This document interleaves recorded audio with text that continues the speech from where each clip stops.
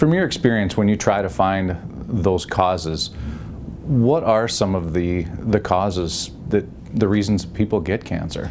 There are things that we can control, others that we cannot. Genetic loads, for example, are one of them.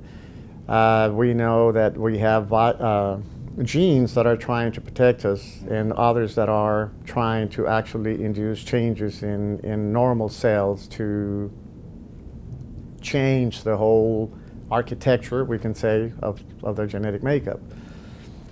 Cancer, turning them into malignant cells. There are people, for example, that do not have a particular gene called the P53. This one allows our immune system to be able to recognize the presence of the abnormal DNA, so it can be given to other genes that will try to repair that. And if successfully done, then it goes, in a normal function.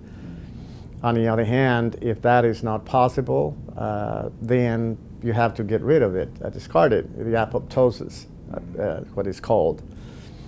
It's like if you had a factory that you were producing engines, car engines, for example, and you have parts coming from different suppliers, and you have your quality control people, and they make sure that all those parts are in good shape, so they go into the assembly line, and you end up with an engine that will run for the time that it's supposed to. On the other hand, suppose that your quality control people went to a party the night before, they got drunk, and they came back to work the following morning, all hangover, and they can't even move because of how sick they are. They see abnormal parts coming in, but they don't really make the effort to take them away and have them repaired. That is what is called the wild type of the P53 genes.